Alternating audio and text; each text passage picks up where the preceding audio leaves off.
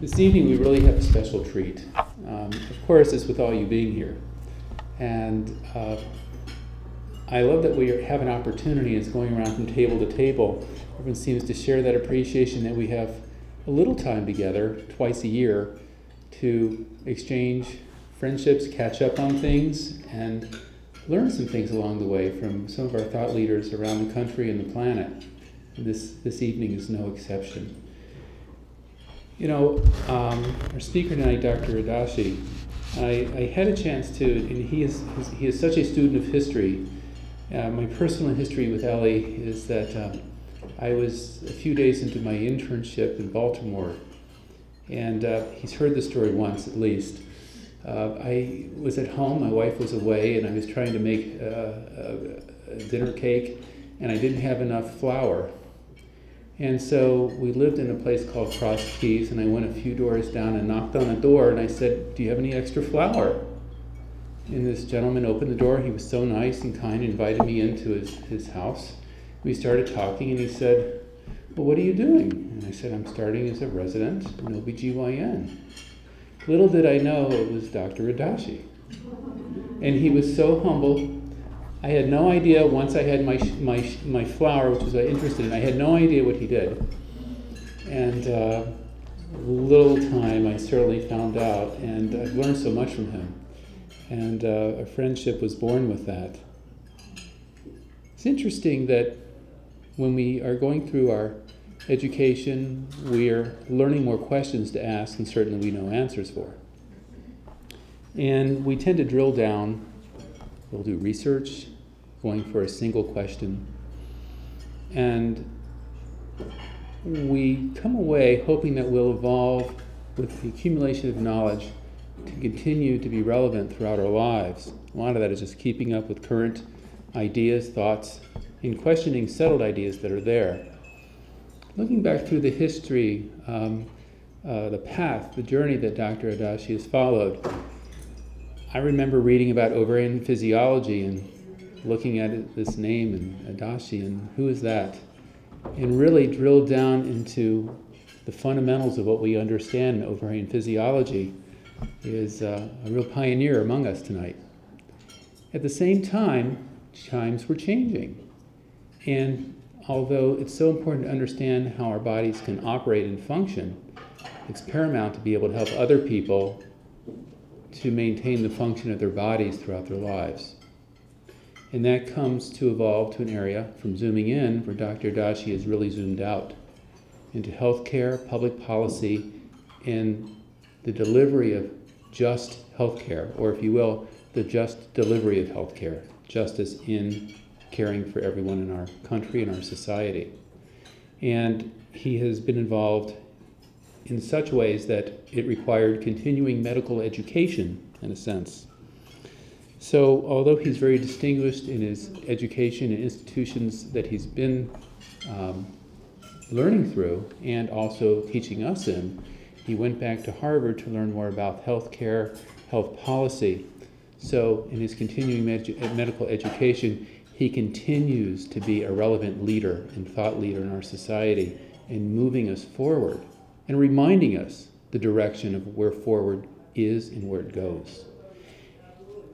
Although I could go on about the accolades, what we've learned, what he's accomplished, if I start going into these big numbers of 350 publications, and the most and the best, we're going to start to think this is a presidential campaign tonight, that something's got to be the biggest or the best. And of course that no one can say we can solve everyone's problems, or any one person has all the solutions.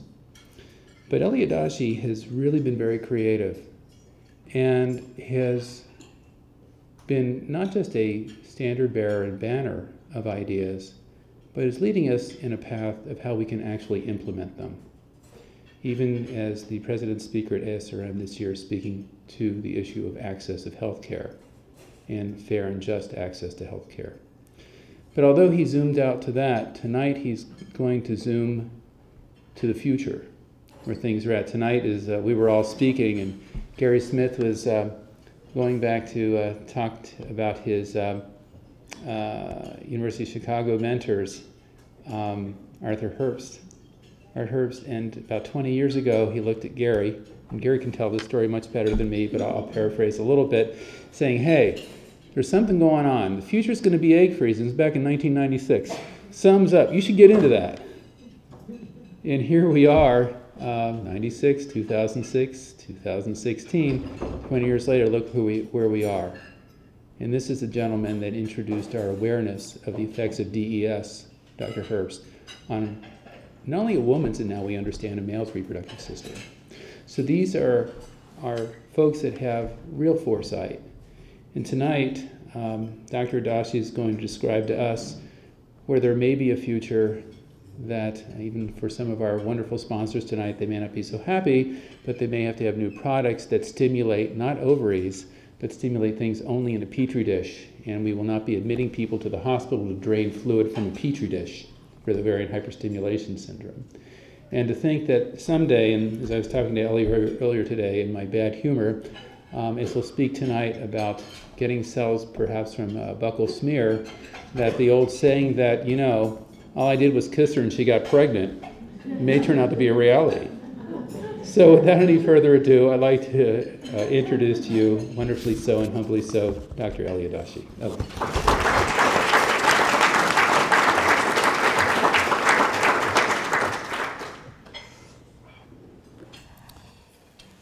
Thank you very much, Mike, and thank you all for joining us tonight. It's a real pleasure to be here. It's rare that I find myself among my people. I speak to all kinds of audiences, but it's very rare that I actually get to speak to fellow reproductive endocrinologists, embryologists, and other members of the reproductive endocrine team. And so from that point of view, I'm especially delighted in that I'm speaking to the cognoscenti, who can probably appreciate what we are going to be discussing today. I myself, as I think about the prospect of eggs and sperm from a buccal smear, I myself continue to pinch myself and say to myself, this is really mind-boggling. But the reality is that that train has left the station. And while it has not yet reached the human context, it's made dramatic strides in the rodent. Those of you who may have had the time during the ASRM may have noted or recalled that during that very week, a very important paper saw press in Nature describing the complete in vitro generation of M2 oocytes in the rodent. And so this is happening. It's been happening now for about 15 years, and it's accelerating. And we'll talk about also the pace of science as it stands today, as opposed to the way it was perhaps when some of us went to undergrad or to medical school. Things have changed dramatically just in terms of the pace of progress and the way things move forward. But to begin at the beginning, all the absolutely correct insights provided by Mike notwithstanding, one of our perhaps most significant interests is in the leading edge of reproductive medicine. That is to say, the future, what is happening that might be realized possibly in our lifetime, possibly not.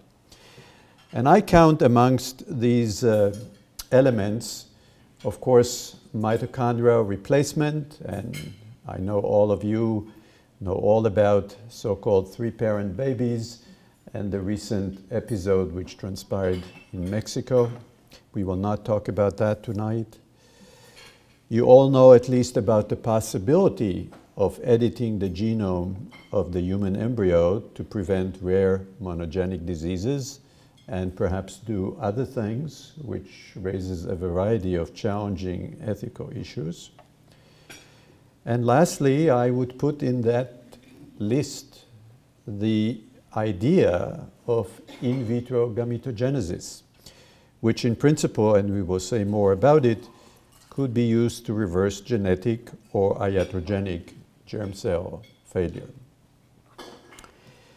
But to begin at the beginning, it's always interesting to recall that Dr. Haldane, who was an evolutionary biologist who lived and worked in the United Kingdom, in his book Daedalus, Science and the Future, which was published in 1923, and his co-conspirator, Aldous Huxley, another remarkable thinker of that time, through his book Brave New World, which was published in 1932, predicted that in time we will be generating eggs via ex vivo ovarian cultures. The notion being that you could exteriorize human ovarian tissues and maintain them ex vivo by appropriate perfusion, and in fact recapitulate the menstrual cycle, if you will, on an ongoing basis, albeit entirely ex vivo. That, of course, never happened, and in all likelihood will never happen. But even simpler projections, such as whole explants cultured in vitro, which clearly have been attempted, or follicular culture systems that have been attempted, have on balance not quite materialized to, or have not quite lived up to the hopes that I think some of their originators had in mind. On the other hand, the prediction that embryos will be generated via in vitro fertilization was, of course, spot on. And pretty much everybody in this room, of course, is practicing this art, which at this point is barely 40 years old.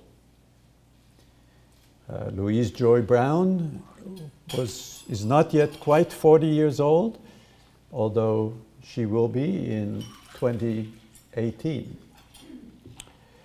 And lastly, Haldane and Huxley predicted that newborns, at some point, will arrive via ex vivo ectogenesis, the same notion we mentioned earlier for ex vivo ovarian preparations. The notion that we could actually grow a human being in a lab context outside the intended environment of the uterus. Of course, that may never happen, and if it is going to happen, is a long way away. But I will draw your attention to two important Nature papers that saw press earlier this year, wherein human embryos were grown all the way to day 14 of life, which would be beyond the pre-implantation period and into early life, if you will. And the only reason the investigators stopped at day 14 was because day 14, on balance, is viewed as the legal and moral limit beyond which one should not grow human embryos in a dish. In the United Kingdom, this particular restriction is written into law, so there really is no way of circumventing that. But there is, I think, a general agreement for a variety of reasons that day 14 constitutes some sort of a magic barrier that at this point is morally the end of the line.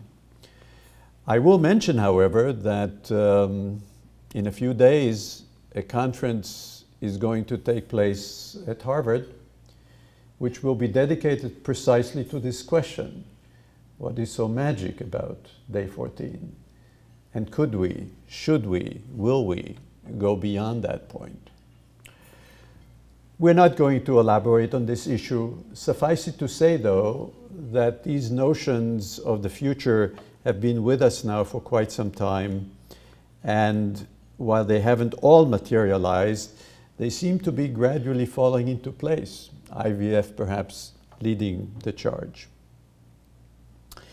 One thing that Haldane and Huxley, though, never even imagined was the notion we will be discussing today, that is to say, the generation of eggs and sperm from a buccal smear. And I say buccal smear only because most physicians are very familiar with buccal smears. It is ultimately the quintessential somatic cell that is readily accessible, that we can then subject to various laboratory evaluations, and hence the choice of the term buccal smear. You could, of course, start with a skin biopsy if that's what you chose to do. But of course, to be non-invasive and simple and keep it within reason, a buccal smear seems like a good place to start. And the reason this never occurred to Haldane and or to Huxley was the so-called germline soma barrier hypothesis, which prevailed at that time and did so for many decades after having been formulated by August Weismann, an evolutionary biologist from Germany, who is thought by many to be second only to Darwin in his overall contributions and reputation, who in his book, The Germplasm, A Theory of Heredity, formulated the so-called germ soma barrier, which means that the germline, as we know it, will of course give rise to the soma. But the soma, as he articulated so well, never gives rise to the germline. The germline, by its very nature, is immortal because it's passed on from generation to generation, whereas the soma is mortal and passes on when we do. What has changed, though, since August Weismann, and there was no way for him or for Huxley or for Haldane to imagine such, is the fact that the dogma that the soma never gives rise to a germline has now been shattered. And it was shattered essentially when we discovered the phenomenon of somatic cell reprogramming, that is to say, taking a mature somatic cell and reprogramming it into a pluripotent stem cells, which can be accomplished by one of two techniques, one known as somatic cell nuclear transfer and one known as induction, both of which were recognized by the 2012 Nobel Prize in Physiology or Medicine to Dr. Garden and Dr. Yamanaka, respectively. So it's not been all that long ago that all of this came to pass, but no longer is the so-called soma germline barrier notion valid anymore. The idea then is to begin with a somatic cell, perhaps a buccal smear, and reprogram that somatic cell into a pluripotent stem cell, a cell that could evolve into any kind of cell that we know of in the differentiated human being.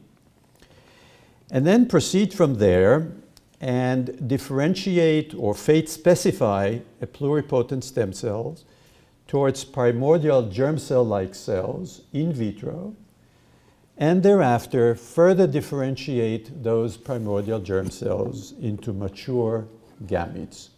That is the idea of in vitro gametogenesis.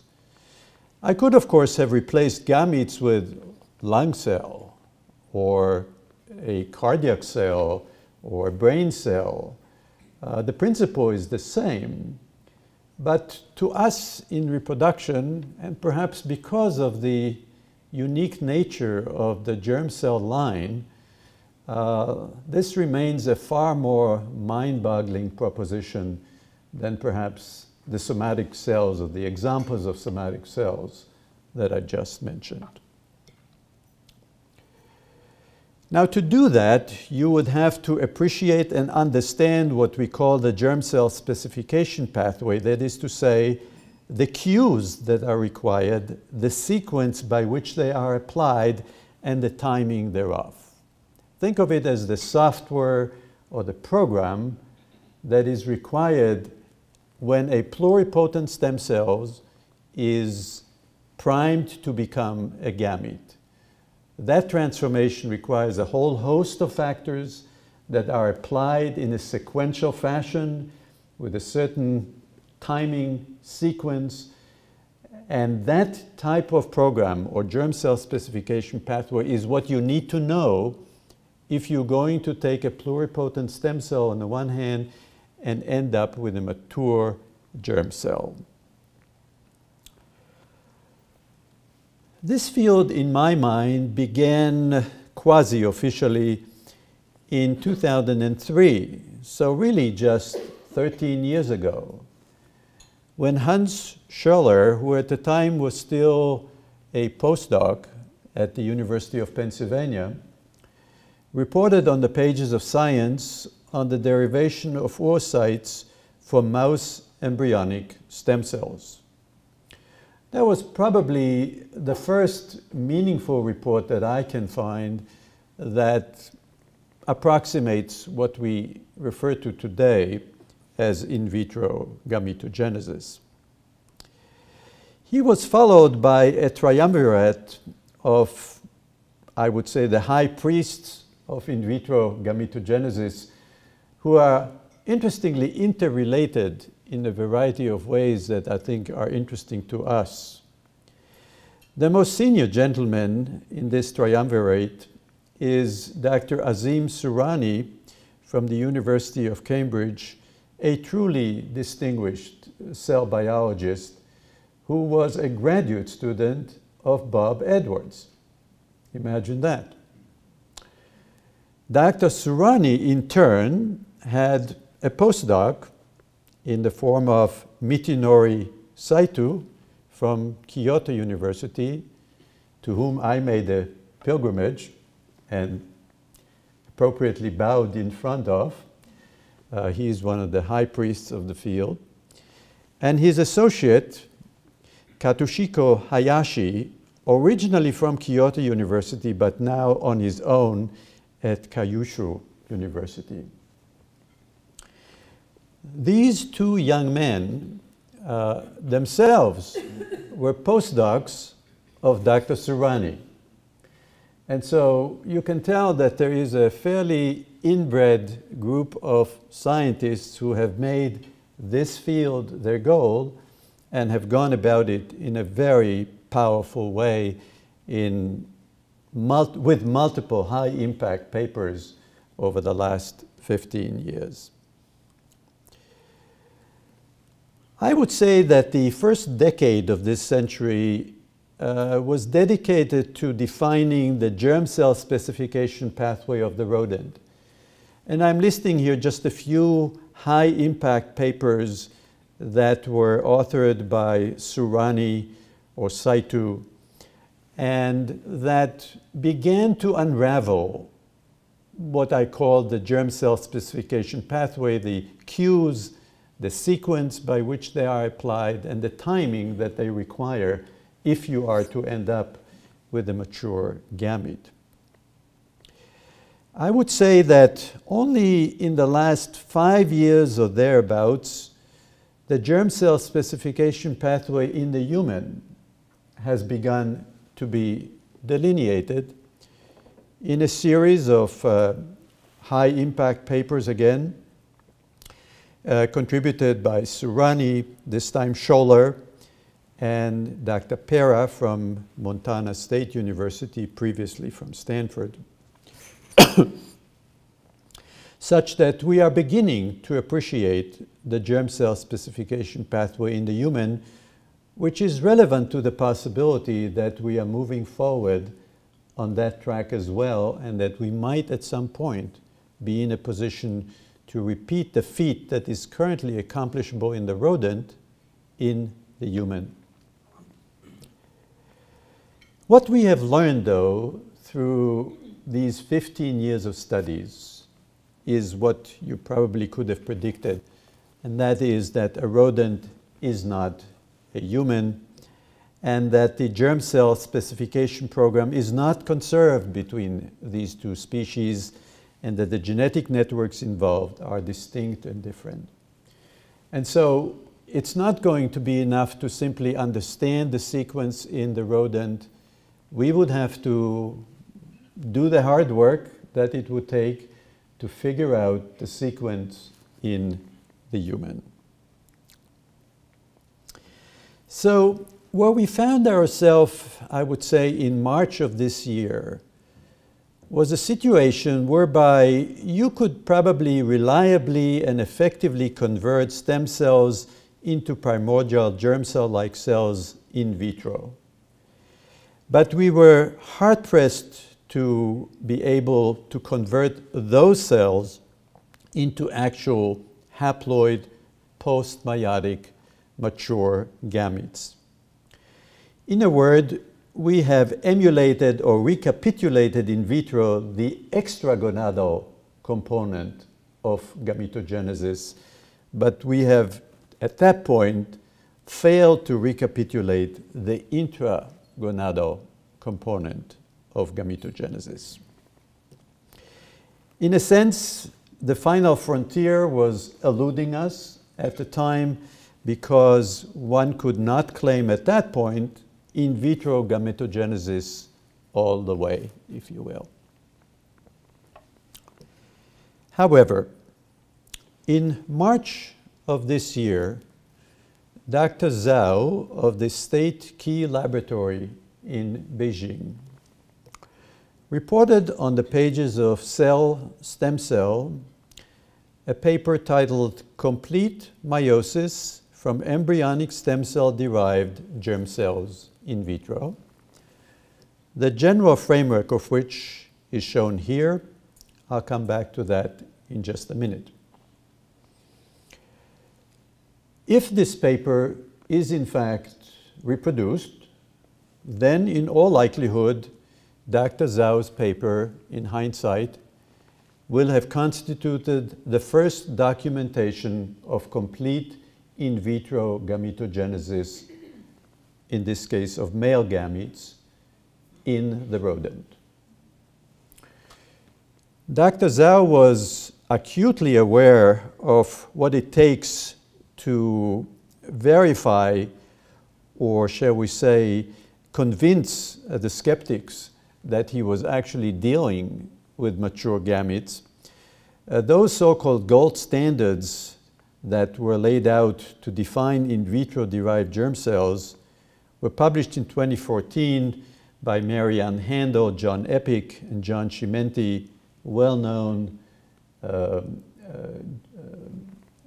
germ biologists, all from, or some of whom mostly were from the Jackson Laboratory in Bar Harbor, who defined the gold standards as demonstrating correct nuclear DNA content in the generated gametes, demonstrating normal chromosome content and organization, appropriate synapsis and recombination, and of course, documenting a viable euploid offspring, because that is ultimately, of course, how a gamete can in fact demonstrate its functionality and utility.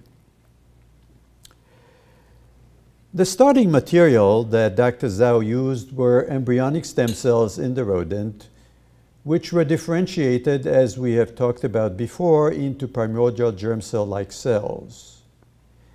They were then mixed with somatic cells derived from a mouse that was germ cell-free, so only somatic cells, allowed to aggregate, and in due course in vitro have generated haploid spermatid-like cells, which upon utilization with ICSI, or perhaps I should say ROSI, gave rise to viable offspring.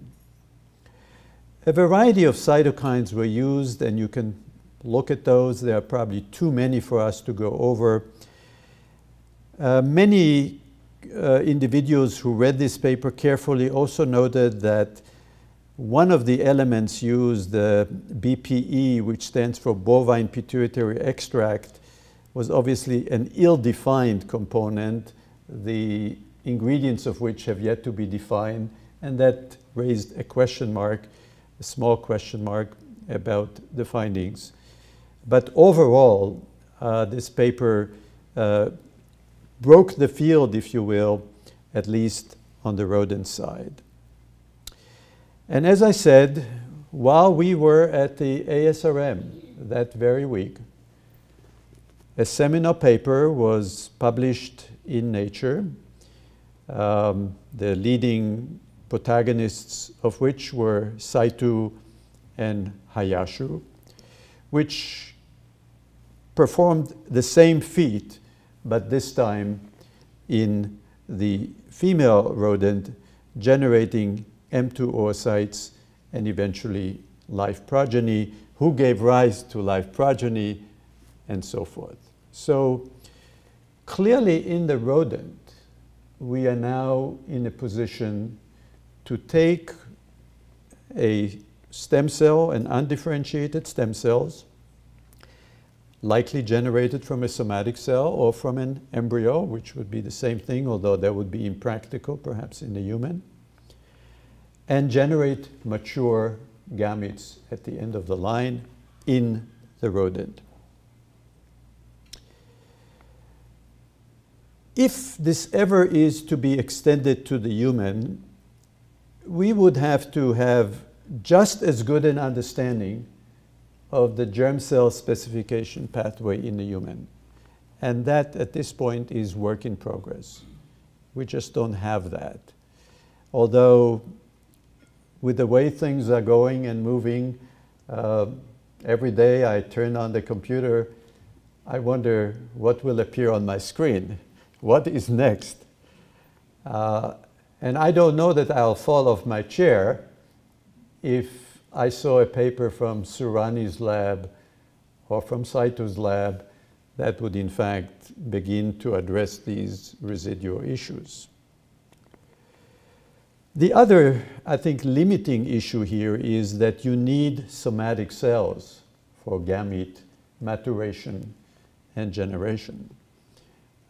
In the male side, that would be the seminiferous tubule that provides that niche for the maturation of the gametes, and that has been, to some degree, recapitulated in vitro, as we have seen. In the female, those would be either granulosa and or theca cells that would be more difficult probably to derive in the human unless one were in a position to in fact take stem cells towards granulosa cells or towards theca cells, all of which is entirely possible and has been attempted, and then combine the two so as to complete the sequence. So again, I would not be completely surprised if that were to be the case. For this to be entirely in vitro, it has to be entirely in vitro. You cannot retrieve granulosa cells, shall we say, or retrieve theca cells, I mean, certainly not theca cells, and call it an in vitro gametogenesis. So unlike the rodent, where we are allowed these discretion, that's not going to work for the human, and we're going to have to figure out a way to come up with somatic cells, without which it's unlikely that complete in vitro gametogenesis will transpire. Assuming this is all upon us someday, the scientific and translational promise is absolutely mind-boggling. First of all, IVG harbors the prospect of the advancement of science by the generation of essentially an inexhaustible supply of germ cells, which could be subjected to functional null mutant analysis, for example, and could be used for the study of germ somatic cell interactions, which to this day, as you know, is still terribly poorly understood after all these years. We really don't know exactly what the granulosa cell is telling the oocyte and vice versa, or what the theca cell might be telling the granulosa cell, perhaps even the oocyte, and vice versa. But we know that that intimate coexistence is essential for meiosis to be completed in the female germline. And so being able to study all of that in vitro would be obviously extremely instructive. IVG also harbors a therapeutic future, that is to say, the reversal of germ cell failure due to many reasons you know of and for which we now have a whole infrastructure designed to cryopreserve and protect individuals who might be or are in danger of losing their germ cell function. We could engage in autologous gamete replacement in individuals who no longer have gametes by retrieving somatic cells, converting them into gametes, even after they have undergone irradiation or chemotherapy and the like, at least in principle. We could even gene edit those gametes to the extent that the infertility is genetically determined, which sometimes is clearly the case. And we could apply this technology to mitochondrial replacement therapy someday, which at present is rate limited by the availability of donor oocytes. Lastly, on a much broader scale, this technology could allow us to generate autologous-induced pluripotent stem cells, which in turn could be differentiated into lungs, heart, kidneys, and the like. And because they are autologous, they will not run into the risk of rejection. And that's the whole power of obviously taking a stem cell that is a person's stem cell, creating the necessary tissue to be transplanted and transplanting it without rejection, and that would probably entail somatic cell nuclear transfer in terms of the technology that would be required. To people like us, this would mean a big change in the business of IVF. We don't know when, we don't know if, but I think it's something we need to begin to consider in our long-term outlook. As Mike briefly alluded to, in principle, this would eliminate the need in ovarian stimulation and in egg retrieval. In principle, this will eliminate the need in egg donation. In principle, this could convert IVF to a laboratory procedure, which those of us who have trained and were boarded in reproductive endocrinology have to wonder about. What are we going to be doing in 30 years? And I want to come back to that point. And perhaps, although capitalism at its best and at its worst finds ways to mark up everything, and so whether or not this will lead to improved affordability and access, I think remains to be seen, even though strictly speaking it's a laboratory procedure, but we'll see when we get there. So this has potentially profound implications for the very discipline of reproductive endocrinology, which has evolved from what we used to call reproductive endocrinology to a heavy emphasis on IVF. Are we going to be going back to reproductive endocrinology when and if in vitro gametogenesis comes about? I don't know, of course, but we need to begin to mull this over as we move forward. I'd like to conclude with just a few comments that pertain to new reproductive technologies in general. IVG will be simply one more. This is at this point far enough for most people's radar screen that it hasn't really caught the public's attention in a big way, hasn't caught the attention of Congress in a big way. And so at this point, the water is still relatively calm. But we know that these things tend to create a significant initial backlash. And we know that something like this will undoubtedly come under FDA jurisdiction, as is the case now in embryology laboratories. The entity within the FDA that will likely regulate these eggs and sperm will be the Center for Biologic Evaluation and Research.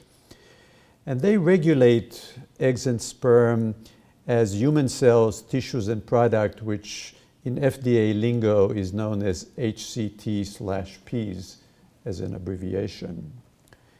And shown here is, in fact, the document that empowers the FDA to regulate eggs and sperm as a drug, essentially, and as a product without which no human experimentation and no clinical use of in vitro derived gametes will ever proceed. This document was last updated in 2009. Mind you, it was triggered at the time by the so-called mitochondrial transfer work that Jacques Cohen and others did in the late 90s and early 2000. The FDA realized that it didn't quite appropriately and convincingly assert its jurisdiction, and it came out with a series of announcements and regulations, one of which is the one I'm showing here.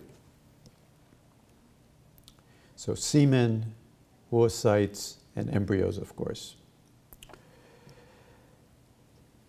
Going all the way back to Copernicus, Galileo, IVF, you name it, any major scientific breakthrough, humanity is invariably jolted and invariably lashes back, at least temporarily, before we ultimately get over it, because it's so foreign to us, because it completely disrupts our worldview as to how things were or used to be. A man, a woman, a child. That was the situation for millennia. Now it's sex without reproduction, reproduction without sex, and here we are going to in vitro gametogenesis. There's bound to be a reaction at some point. Philip Ball, who is a very perceptive British writer, has written about this in The Lancet in 2014, and I'm simply going to quote, "There is no great invention from fire to flying which has not been hailed as an insult to some god. But if every physical and chemical invention is a blasphemy, every biological invention is a perversion. There is hardly one which, on first being brought to the notice of an observer from any nation which has not previously heard of their existence, would not appear to him as indecent and unnatural." And when you go back to the environment which surrounded the coming of IVF, you realize that Edwards and Steptoe were called all kinds of names. Frankenstein entered the picture and worse.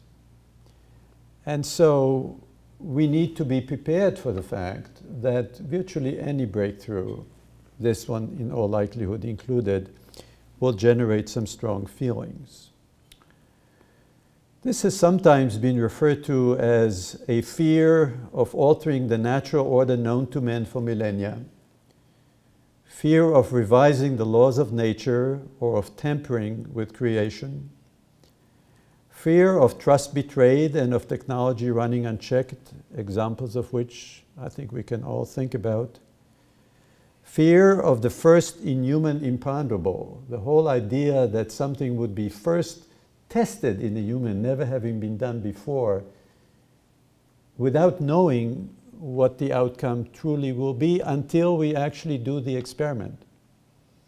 And the notions that the transferring of an embryo by embryo in Edwards would give rise to all kinds of unimaginable monsters was prevalent at the time. And to this day, after generations of first-in-human experiments, whether it's vaccination or some other experiment, that's always been a huge barrier for us as humanity to cross. It tends to be a fear that is resistant to cerebral and utilitarian arguments, that is all too often aggravated by charged phrases that you all know: slippery slope, playing God, or crossing a line. Terms that come back and over again, irrespective of what the scientific breakthrough might be, because of this conditioned response of humanity to novelty and to innovation that it is not yet ready to embrace or is finding difficult to digest at this point in our collective evolution. When and if IVG ever comes to pass, we now have learned from our experience with mitochondrial replacement therapy and a little bit from our experience with the potential editing of the genome of the human embryo, that we need to do certain things to overcome these fears and to calm the public that we can in fact proceed with reasonable safety and that precautions are being taken and that scholarly bodies, among other things, have given it serious thought. We have an Academy of Medicine that could study IVG and provide us with all the potential pitfalls, concerns, ethical minefields and the like. That's a body that is unconflicted by its very nature, really the only American body that has no conflict of interest, strictly speaking. It's not dependent on dues, and it's not made up of a particular profession. There is something known as the Presidential Commission for the Study of Bioethical Issues that is highly respected, has been around now for at least 20 years. Different presidents appoint their own commissions. And there is the Hastings Center, a highly respected ethics center in upstate New York that could also be called upon to provide unvarnished, unconflicted report on the ethics of IVG or a related reproductive breakthrough. But that is not enough. We also need to do what we have never done, especially in the United States: public engagement.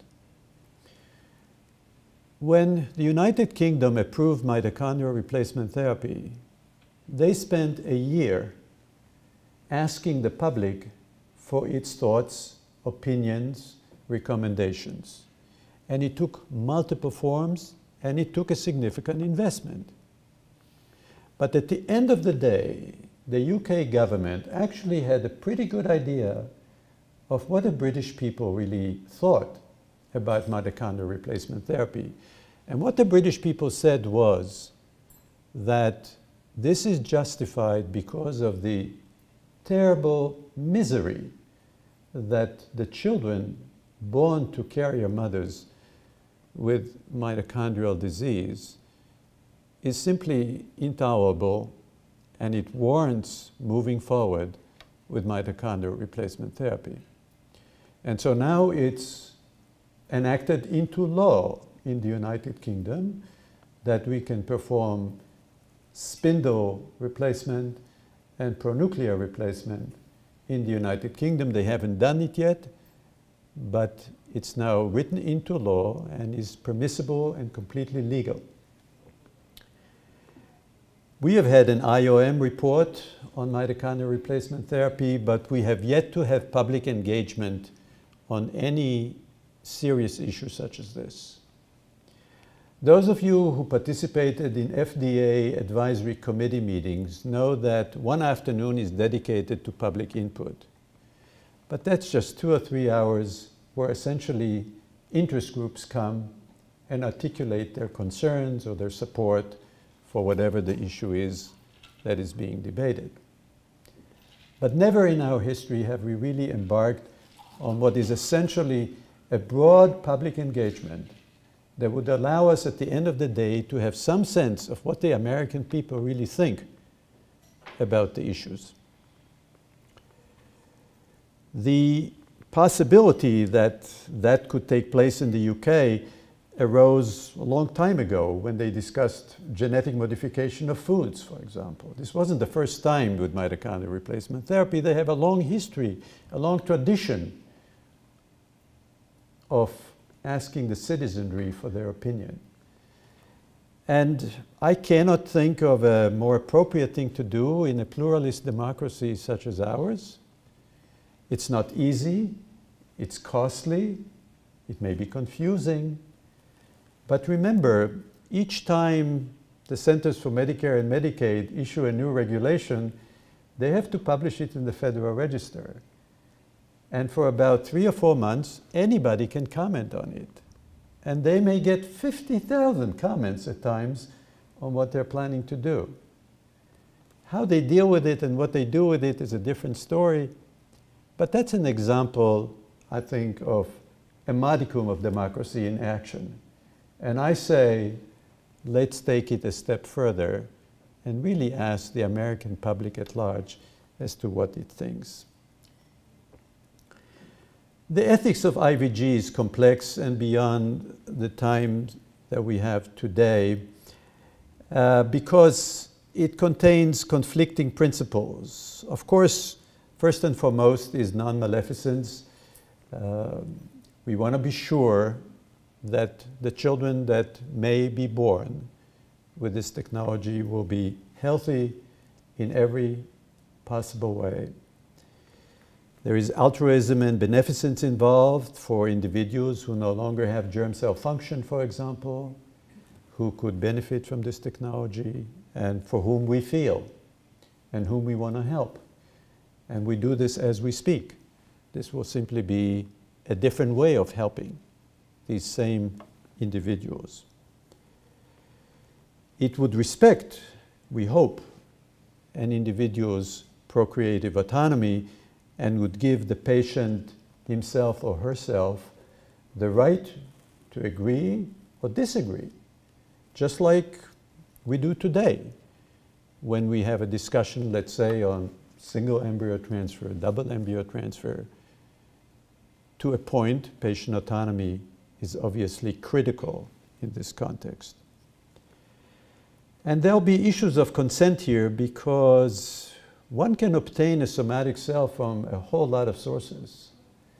And that is a troubling thought, including children, unsuspecting children, from whom somatic cells could be derived. And so great care and sophisticated regulatory terms would have to be in place to assure all of us that there is no abuse of this powerful technology. So as I close, I would say we can probably all agree that IVG, if it were to happen, will be disruptive in the context of disruptive technologies. It will also be uncertain for a while in terms of its outcome. And some might say it is far off.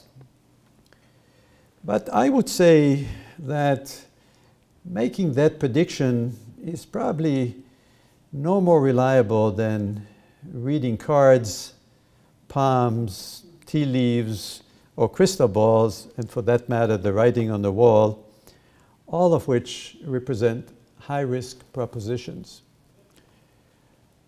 It took about 50 years for the body of knowledge we currently possess to drive what we call contemporary science and medicine today. Yes, we always knew about the anatomy and the histology, but molecular medicine, everything we know today, essentially happened after the Second World War. The notion that it would take another 50 years to double that body of insight, I think is history. How long will it take to double our body of insights? I don't know. But if Moore's law, which applies to computer processing power, is used as an analogy, I cannot help but think that we will be seeing IVG and other breakthroughs at a much faster clip than we ever used to before.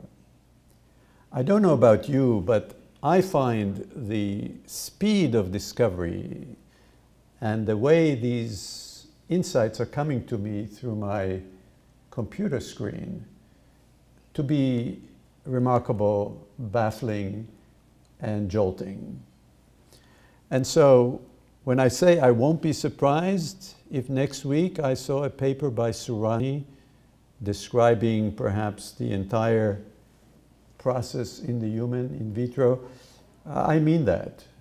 I don't know that that's going to happen, but I think those possibilities must be kept in mind because the pace of science is not what it used to be. And we are moving at a far greater and faster clip. So stay tuned. And when and if we meet again, hopefully 5 years from now, let's say, Mike, keep that in mind, I'll provide a progress report. And we'll see how many of my speculations tonight have materialized in any meaningful way. So thank you very much for your time.